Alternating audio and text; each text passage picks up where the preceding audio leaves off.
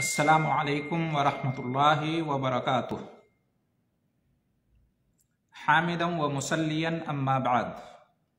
محترم حضرات و خواتین، انسان کی بڑائی اس میں نہیں کہ وہ اپنی روزمرہ کی زندگی میں دو میں سے کسی ایک ہی کنارے لگا رہے، بلکہ اس کی بڑائی اس میں ہے کہ وہ دونوں کناروں کے درمیان رہے اور بیلنس بنائے رکھے۔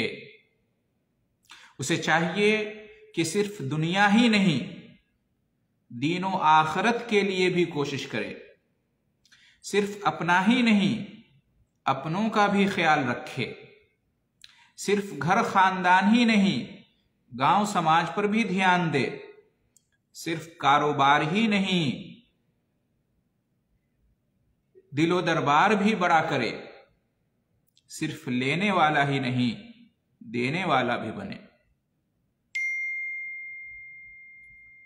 قرآن میں اللہ رب العالمین کا ارشاد ہے، وَابْتَغِ فِي مَا آتَاكَ اللَّهُ الدَّارَ الْآخِرَةَ وَلَا تَنْسَ نَصِيبَكَ مِنَ الدُّنْيَا وَأَحْسِنْ كَمَا أَحْسَنَ اللَّهُ إِلَيْكَ وَلَا تَبْغِ الْفَسَادَ فِي الْأَرْضِ إِنَّ اللَّهَ لَا يُحِبُّ الْمُفْسِدِينَ، کہ اللہ نے تمہیں جو نواز رکھا ہے اس میں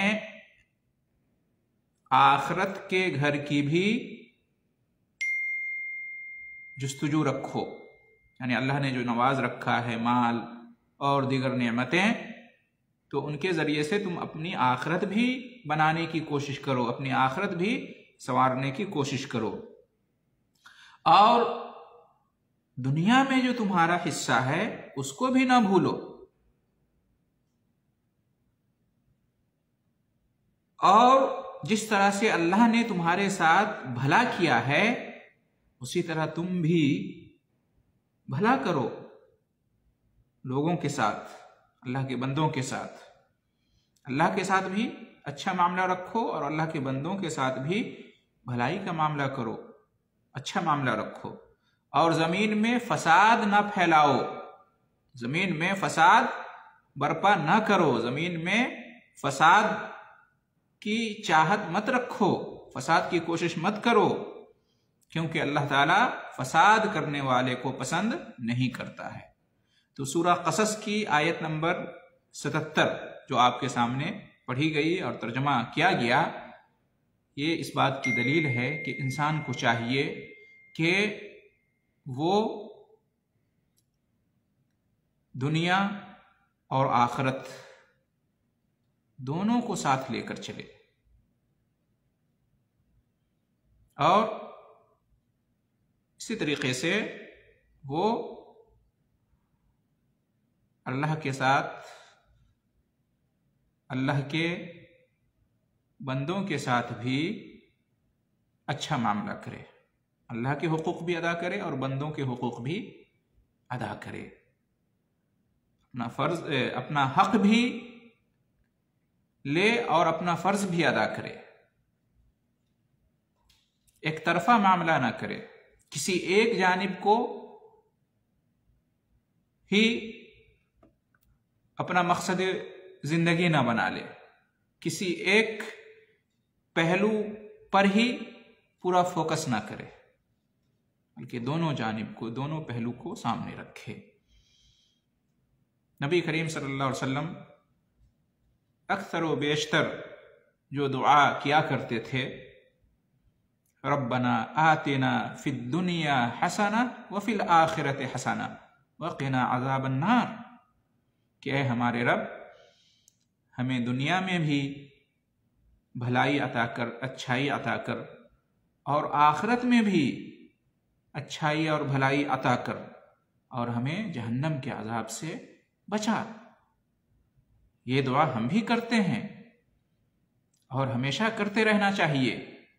اس دعا میں ہم دنیا اور آخرت دونوں ہماری اچھی ہو، دونوں جگہ ہمیں بھلائی نصیب ہو، اس کے لیے ہم دعا کرتے ہیں۔ تو جب ہم یہ دعا کرتے ہیں تو پھر اس کے لیے ہمیں کوشش بھی کرنی چاہیے، جس چیز کے لیے ہم دعا کرتے ہیں تو ظاہر سی بات ہے اس کے لیے کوشش بھی مطلوب ہے۔ تو اس سے بھی جو قرآنی دعا ہے معلوم ہوا کہ انسان کو چاہیے کہ دونوں جانب توجہ دے، دنیا کے ساتھ ساتھ آخرت کی بھی فکر کرے، آخرت کے لیے بھی کوشش کرے، اور اسی طریقے سے اللہ کے بندوں کے ساتھ ساتھ اللہ تعالیٰ کے ساتھ بھی اپنا معاملہ اچھا رکھے، اپنی ذات کے ساتھ ساتھ جو دوسرے ہیں اپنے یا غیر، ان کے ساتھ بھی اچھا معاملہ کرے، انسان کے اوپر جو ذمہ داری ہے اس کو بھی ادا کرے، ایسا نہ کہ صرف اپنے حق سے مطلب رکھے، میرا یہ حق ہے مجھے یہ چاہیے، نہیں، اس کے ساتھ ساتھ اس کو یہ بھی دیکھنا چاہیے کہ میرا فرض کیا ہے، میری ذمہ داری کیا ہے، دونوں ضروری ہے۔ انسان اگر لے تو دینے کی بھی کوشش کرے، دل انسان اپنا بڑا رکھے، دل کی جگہ کو وسیع کرے، صرف لینے کی عادت نہ بنائے، دینے کی بھی عادت بنائے۔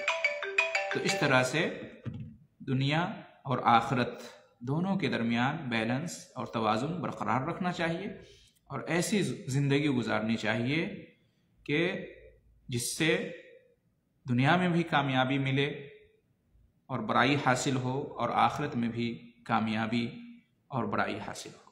دعا ہے اللہ رب العالمین سے کہ ہم سب کو نیک توفیق عطا فرمائے، دنیا کے ساتھ ساتھ آخرت کی کامیابی کے لیے بھی فکر، کوشش اور دعا کرنے کی توفیق عطا فرمائے۔ اللہ تعالی ہم سب کو دنیا میں بھی عزت دے اور آخرت میں بھی عزت سے نوازے، آمین۔ وآخر دعوانا ان الحمد للہ رب العالمین، وجزاکم اللہ خیر الجزاء۔